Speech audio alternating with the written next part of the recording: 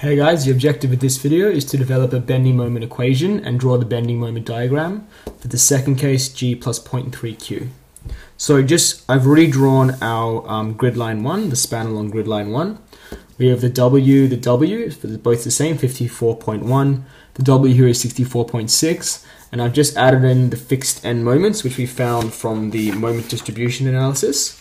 So we have 408, 182, 563, 563, 182, 408, okay? 408, 182, 563, 563, 182 and 408, 182 and 408. So I've just put those end moments on our beams. So just like before, we're going to go and find key points along our beams using the bending moment equation. So for span 1 to 2, we have moment at 1 is 408, moment at 2 is 182, the length is 8 meters, and the UDL is 54.1 kilonewtons per meter. Our general bending moment equation looks like this.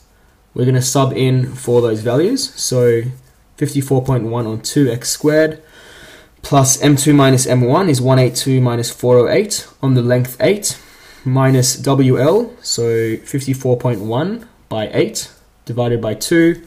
All of that is outside of x, plus m1, where m1 is 408, so plus 408. Simplifying this, we'd get 27x squared minus 244.7x, plus 408. Now we can use this equation to find some key points.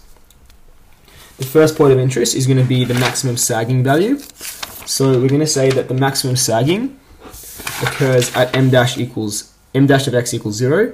So differentiating the moment equation. So our moment equation was this one. Differentiating this, we'd get 54.1x minus 244.7 equals 0. Solving this for x, we get 4.5 meters. So the maximum sagging occurs at 4.5 meters. Finding the actual moment,